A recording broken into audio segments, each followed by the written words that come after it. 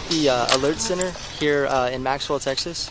We came out to train our cadets up on the basic fundamentals of rifle marksmanship, and just came out here to give them some practical exercise on that after extensive safety training. The rifle we're shooting is the M16. What we're doing here is first having the cadets zero in, basically adjusting the rifle to the target, and after that they qualify, shoot in the prone position, basically laying down, and then kneeling, and they have 40 rounds to qualify. So. Move your selector lever from safe to semi-automatic. Commence firing!